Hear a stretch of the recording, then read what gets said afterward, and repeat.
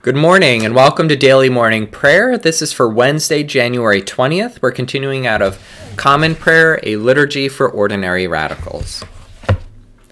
O Lord, let my soul rise up to meet you, as the day rises to meet the sun. Glory to the Father, and to the Son, and to the Holy Spirit, as it was in the beginning, is now, and will be forever. Amen. Come, let us sing to the Lord. Let us shout for joy to the rock of our salvation. Our song for this morning is All Creatures of Our God and King. All creatures of our God and King, lift up your voice and with us sing. Oh, praise ye, Alleluia. O brother sun with golden beam, O sister moon with silver gleam, O praise ye, Alleluia, Alleluia, Alleluia.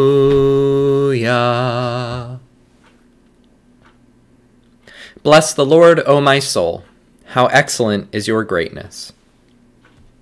Our psalm for this morning is Psalm 104, verses 2 through 6. You wrap yourself with light as with a cloak, and spread out the heavens like a curtain.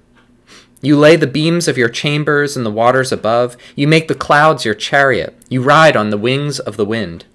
You make the winds of your messengers and flames of fire your servants. You have set the earth upon its foundations, so that it shall never be moved at any time. You covered it with the deep as with a mantle. The waters stood higher than the mountains. Bless the Lord, O my soul. How excellent is your greatness. Our Old Testament reading continues out of Genesis chapter 13, verses 2 through 18. Abram was by now very rich with livestock, silver, and gold. From the Negev, they traveled in stages toward Bethel, toward the place between Bethel and Ai, where they had pitched their tents before, where they had built an altar.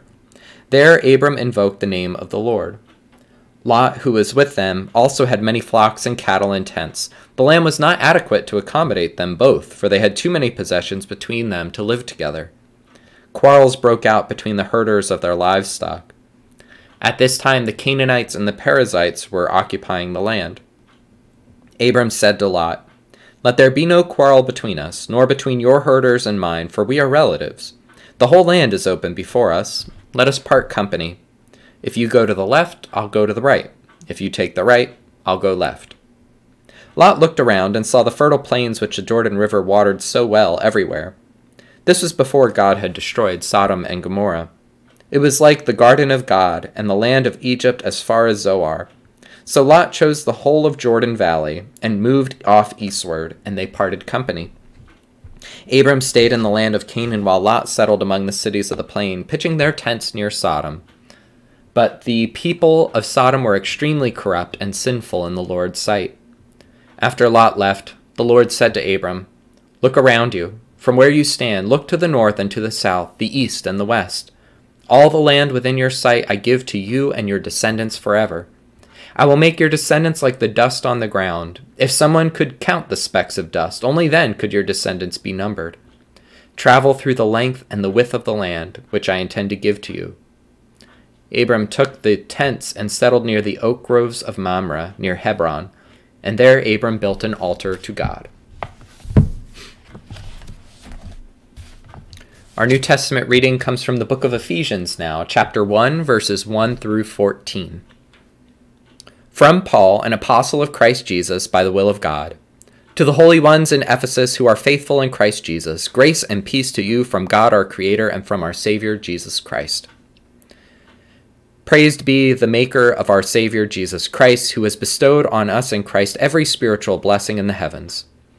Before the world began, God chose us in Christ to be holy and blameless and to be full of love.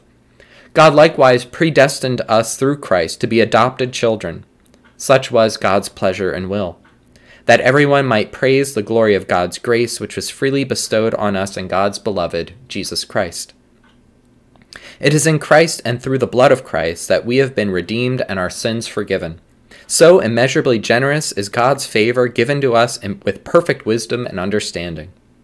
God has taken pleasure in revealing the mystery of the plan through Christ to be carried out in the fullness of time, namely to bring all things in heaven and on earth together in Christ. In Christ, we were willed an inheritance, for in the decree of God, and everything is administered according to the divine will and counsel, we were predestined to praise the glory of the Most High by being the first to hope in Christ. In Christ you too were chosen. When you heard the good news of salvation, the word of truth, and believed in it, you were sealed with the promised Holy Spirit, who is the pledge of our inheritance, the deposit paid against the full redemption of a people who are God's own, to the praise of God's glory.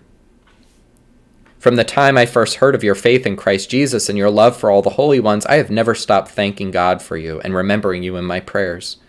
I pray that God of our Savior Jesus Christ, the God of glory, will give you a spirit of wisdom and revelation to bring you to a rich knowledge of the Creator.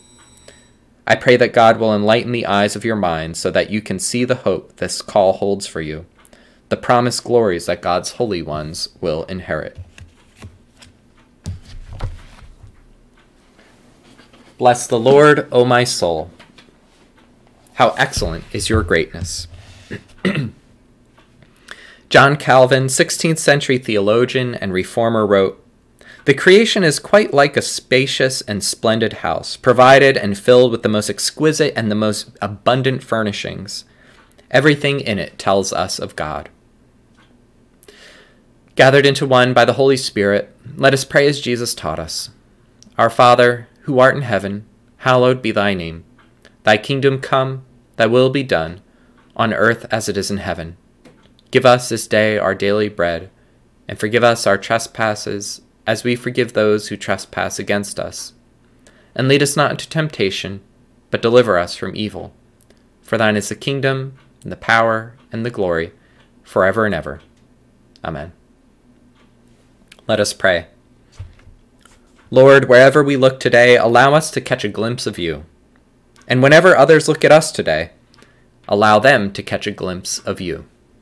Amen. May the peace of the Lord Christ go with you wherever he may send you. May he guide you through the wilderness, protect you through the storm. May he bring you home rejoicing at the wonders he has shown you.